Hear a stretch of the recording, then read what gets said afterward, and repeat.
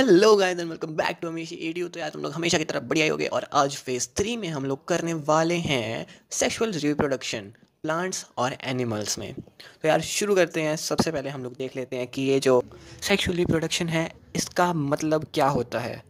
तो देखो यार, सीधे शब्दों में कहूँ तो ये रिप्रोडक्शन एक ऐसा रिप्रोडक्शन का टाइप है जिसमें एक मेल जर्म सेल और एक फीमेल जर्म सेल फ्यूज़ हो जाते हैं आपस में जाइगोट फॉर्मेशन के लिए। ठीक है, तो जाइगोट भी तुम्हें पता होगा, जो एम्ब्रियो यानी कि बच्चे की तो बिल्कुल स्टार्टिंग की स्टेज होती है ना, बिल्कुल स्टार्टिंग की, उसे जाइगोट कहते हैं। तो मेल जर्म सेल और फीमेल जर्म सेल फ्यूज़ हो जाने को हम लोग सेक्सुअल रिप्रोडक्शन कहते हैं। और इंग्लिश में अगर तुम इसकी डेफिनेशन देखना चाहते हो तो देख लो यार, the formation of a new organism by combining genetic information from to individuals. Hindi में समझा दी, इंग्लिश में भी बता दी, इससे ज़्यादा लैंग्वेजेस नहीं आती यार मेरे को। तो अब यार हम लोग सेक्सुअल रिप्रोडक्शन की थोड़ी सी अच्छी बातें जान लेते हैं। तो first, it creates genetic diversity. अब इसको मैं समझाता हूँ एक एग्जांपल से। देखो, एक अमेरिका में रहने वाला इंसान भी इंसान है और एक अफ्रीका में रहने वाला इंसान भी इंसान है, लेकिन तुम दोनों को देख के अच्छे से डिफ्रेंशिएट कर सकते हो। इसे ही कहते हैं डाइवर्सिटी। ठीक है, अलग अलग होना। तो एक स्पीच में ही सेक्सुअल रिप्रोडक्शन अलग अलग चीज़ें बना देती है, यानी कि डाइवर्स कर देती है चीज़ों को। Second point, disease resistance. अब ये मैंने पूरा पॉइंट नहीं लिखा तो मैं तुम्हें इसका मतलब बता देता हूँ, फर्स्ट पॉइंट से रिलेट करके बताते हैं। अब अगर तुम किसी अमेरिकन को अफ्रीका भेज दो तो क्या वो वहाँ पे सर्वाइव कर पाएगा? वो वहाँ पे सर्वाइव नहीं कर पाएगा यार। वहाँ पे इतनी गर्मी होगी, इतनी धूप में वो उसकी हालत पतली हो जाएगी यार, कहने को है। तो बस यही बात है। अब स्पीच तो एक ही है, लेकिन सेक्सुअल रिप्रोडक्शन ने एक इंडिविजुअल को ऐसा बना दिया जो कि उस क्लाइमेट में सर्वाइव कर पाए, ताकि अगर कुछ ऊंच नीच हो तो कम से कम सारी स्पीस ना मिट जाए। मतलब अगर मान लो सारी दुनिया में गर्मी हो गई तो अफ्रीकन्स तो यार गर्मी सहने के माहिर हैं, उनको इतनी नहीं लगेगी और बाकी सबका हो सकता है कुछ बुरा हाल हो जाए। तो इसलिए इस चीज़ से बचाने के लिए सेक्सुअल रिप्रोडक्शन काफ़ी अच्छी है। और ऐसी ही चीज़ें कई बार बीमारियों के साथ होती है। कुछ लोग बीमारियों को सहन कर जाते हैं और कुछ लोग छोटी से छोटी बीमारी में भी अजीब से हो जाते हैं, मरने को हो जाते हैं। थर्ड पॉइंट, तो यार ये थर्ड पॉइंट करने के लिए एक छोटी सी बात सुन लो। अगर सेक्सुअल रिप्रोडक्शन में मोस्ट ऑफ द टाइम्स तुम्हें डीएनए कॉपिंग परफेक्ट मिलेगी और न्यू वन पिछले वन का बिल्कुल एग्जैक्ट कॉपी होगा।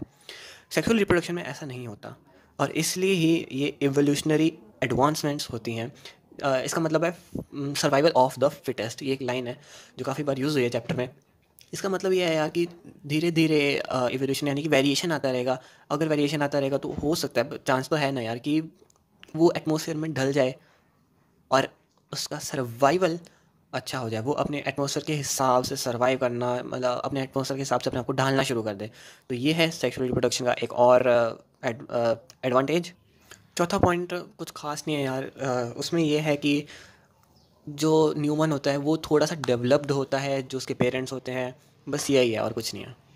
तो यार इसको ख़त्म करते हैं और ये देखते हैं यार कि प्लांट्स और एनिमल्स किस किस तरह से रिप्रोड्यूस करते हैं सेक्सुअली। तो सबसे पहले यार प्लांट्स की बात करते हैं और इसके लिए तुम्हें एक डायग्राम ज़रूरी आना चाहिए।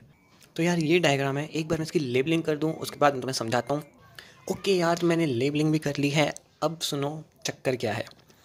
ऐसे प्लांट्स को कहते हैं बाइसेक्सुअल प्लांट्स और दूसरे होते हैं यूनिसेक्सुअल प्लांट्स। अब मैं बताता हूँ दोनों में डिफरेंस क्या है। अब तुम देख सकते हो यहाँ पे एक ओवरी स्टाइल और स्टिग्मा है जिसे हम लोग कार्पल या पिस्टल कहते हैं। ये जो पूरा पार्ट है कार्पल या पिस्टल, ये फीमेल पार्ट होता है, फीमेल रिप्रोड्यूसिंग पार्ट होता है। और एंथर और फिलामेंट जिसे हम स्टेमन कहते हैं, ये मेल रिप्रोड्यूसिंग पार्ट होता है। और दोनों एक ही फ्लावर पे हो तो उस फ्लावर को हम लोग बाइसेक्सुअल फ्लावर कहते हैं। एक तो ना यार ये लोग इतना हॉर्न बजाते हैं। तो यार अब क्या होता है, ये जो एंथर होता है इस पे हमारे जो मेल जर्म सेल्स होते हैं, मतलब मेल रिप्रोड्यूसिंग सेल्स होते हैं, वो इस पे आते हैं। और जैसे कि स्पोर्स थे यार, स्पोर्स भी, तो ये भी उड़ जाते हैं और कुछ इनमें से उड़ जाते हैं और कुछ एक दो बचे कुचे स्टिग्मा पे आके गिर जाते हैं। ठीक है यार, अब दो बातें हो सकती हैं यहाँ पे। एक तो कि वो सेम फ्लावर के स्टिग्मा पे गिरे और दूसरी बात वो दूसरे फ्लावर के स्टिग्मा पे गिरे। तो यार जिस केस में सेम सेम चीज़ें होती हैं, यानी कि सेम स्टिग्मा पे गिरते हैं उसके जर्म सेल्स, तो उसे कहते हैं हम सेल्फ पॉलिनेशन। लेकिन अगर वो किसी और फ्लावर के स्टिग्मा पे गिर जाती हैं तो उसे कहते हैं हम क्रॉस पॉलिनेशन। ठीक है यार, तो ये होता है पूरा सिस्टम, एक छोटा सिस्टम मतलब जिसमें सेक्सुअल रिप्रोडक्शन होता है फ्लावर्स में। अब हम बात करेंगे यार कि इस ये जो तुम्हें कार्पल या पिस्टल दिख रहा है, जब इसके ऊपर एक पोलन ग्रेन जो जर्म सेल होता है, मेल जर्म सेल, वो आके गिरता है, तब उसके बाद क्या होता है। लेकिन उससे पहले यार एक बात सुन लो, ये डायग्राम ज़रूर याद कर लेना, ये आ जाता है पेपर में। तो पिस्टल या कार्पल का सबसे पहले तो हमें यार एक डायग्राम बनाना पड़ेगा। तो यार ये डायग्राम कुछ ऐसा सा दिखता है, तुम्हें पता ही होगा, और मैं एक बार इसको लेबल कर दूँ। तो यार अब मैं तुम्हें बताता हूँ कि कहानी क्या है। तुम्हें पोलन ग्रेन्स तो दिख ही रहे होंगे। अब पोलन ग्रेन्स में जो होता है, क्या कहते हैं उसको, मेल जर्म सेल। तो वो male germ cell pollen tube, मैंने गलती से वहाँ पे अगेन पोलन पोलन ग्रेन लिख दिया था, तो पोलन ट्यूब जो कि मेल जर्म सेल को ओवरी तक लेकर जाती है, और जहाँ ओवरी में फीमेल जर्म सेल होता है, और यार ओवरी में पहुंच के जो मेल गैमीट होता है वो फीमेल गैमीट से फर्टिलाइज हो जाता है, और फर्टिलाइज होने के बाद जो भी है वो जाइगोट ज़ोइगोट जो भी बन जाता है यार, ठीक है, और उससे नया प्लांट बनता है। तो बस ये था प्लांट्स का पूरा, जो भी कह लो, सेक्सुअल रिप्रोडक्शन का पूरा सिस्टम। इसके अलावा एक और छोटी सी चीज़ है, जर्मिनेशन। इसमें हम लोग यार सीड के बारे में पढ़ेंगे, जो सीड जो हमें पता है क्या होता है। तो यार एक नॉर्मल सीड लेते हैं हम लोग, जैसे छोले होते हैं, चने चने जिन्हें कहते हैं, तो वो कुछ ऐसा सा दिखता है। अगर हम इसको खोलें तो वो कुछ ऐसा दिखेगा, और ये एक डायग्राम है हमारे पास, तो मैं इसको लेबल कर दूँ। तो यार मैंने लेबलिंग कर दी है। अब मैं तुम्हें बता देता हूँ इनका फंक्शन क्या है। जो कॉटिलेडन है उसमें फूड स्टोर होता है, पल्म्यूल में जो है वो बड़ी होकर शूट बनती है, और रेडिकल बड़ी होकर रूट बन जाती है। तो बस इतना सा था ये कभी कभी पेपर में आ जाता है, तो ध्यान से एक बार कर लेना। और इसी के साथ यार हमारा जो प्लांट वाला पार्ट है वो तो हो जाता है ख़त्म। अब हम चलते हैं अपने ह्यूमन वाले पार्ट पे। तो अब हम बात करते हैं मेल और फीमेल रिप्रोडक्टिव सिस्टम्स की। अभी सिस्टम्स की बात करते हैं, तो यार मेल और फीमेल ना दोनों ही जो अपने जर्म सेल्स बनाना एक स्पेसिफिक एज के बाद शुरू करते हैं, और उसे हम प्यूबर्टी कहते हैं। तो अभी प्यूबर्टी एक्चुअल में है क्या? As the rate of general body growth begins to slow, reproductive tissues begin mature. अब इसका मतलब क्या है यार, मतलब जब आपकी बॉडी की ग्रोथ थोड़ी सी स्लो होने लगती है, अब बड़े लोगों की हाइट नहीं बढ़ती ना यार, और छोटे बच्चों की हाइट बढ़ती है, तो जब वो ग्रोथ स्लो होने लग जाती है और आपके रिप्रोडक्टिव टिश्यूज़ एक्टिवेट होने लग जाते हैं, मैच्योर होने लग जाते हैं, तब आपको समझ जाना चाहिए कि आपकी प्यूबर्टी आ चुकी है। और इसके कुछ कुछ साइंस होते हैं जो कि तुम्हें पता ही होंगे यार। अब मैं बताने लग गया तो यार टाइम वेस्ट हो जाएगा, ज़्यादा ज़्यादा लंबी वीडियो हो जाएगी। तो तुम्हें ऑलमोस्ट तो पता ही होंगे, जैसे हेयर ग्रोथ वगैरह वगैरह। ठीक है, तो अब हम लोग सिस्टम्स की तरफ चलते हैं। सबसे पहले हम लोग बात करेंगे मेल रिप्रोडक्टिव सिस्टम की। अब देखो थोड़ा सा कॉम्प्लिकेटेड डायग्राम है, लेकिन कोशिश करता हूँ बनाने की यार। हश, तो अल्टीमेटली यार मैंने डायग्राम बना ही लिया है। बहुत अच्छा नहीं बनाया, लेकिन चलो यार तुम्हें समझ तो आ ही जाएगा। अब यार बात हम लोग बारी बारी करके इसके हर एक पार्ट का फंक्शन देखेंगे बस। टेस्टिस से स्टार्ट करते हैं। तो टेस्टिस जो हैं वो स्पर्म फॉर्मेशन करते हैं, और ये भी क्वेश्चन आ जाता है कि ये जो टेस्टिस होते हैं ये स्क्रॉटरम में क्यों होते हैं। तो स्क्रॉटरम बेसिकली एक पाउच होता है जिसमें टेस्टिस होते हैं। तो इसका आंसर है कि जो स्पर्म फॉर्मेशन होता है उसको बॉडी के टेम्परेचर से स्लाइटली लोअर टेम्परेचर रिक्वायर्ड होता है बनने के लिए, और इसलिए थोड़े से बाहर होते हैं एक पाउच में, जिससे स्पर्म फॉर्मेशन में हेल्प होती है। अब वास्ट डिफरेंस जो है ये एक ट्यूब है जो कि स्पर्म को टेस्टिस से जो अपना पेनिस है उस वहाँ तक लेकर जाती है। अब इसके बाद हम लोग देखते हैं यूरेथ्रा। यूरेथ्रा ऊपर से किडनी से आ रही है जो कि हमारे ब्लैडर में घुसती है, और नीचे जो यूरेथ्रा है, पेनिस में जो यूरेथ्रा है, वो एक कॉमन ट्यूब है स्पर्म और यूरिन के लिए। अब बात करते हैं प्रोस्टेट ग्लैंड की। तो प्रोस्टेट ग्लैंड का यार जो मेन फंक्शन है वो उसका एक फ्लूइड है जो वो सेक्रीट करता है, जो स्पर्म को थोड़ा सा नरिश कर देता है और स्पर्म को प्रोटेक्ट भी करता है।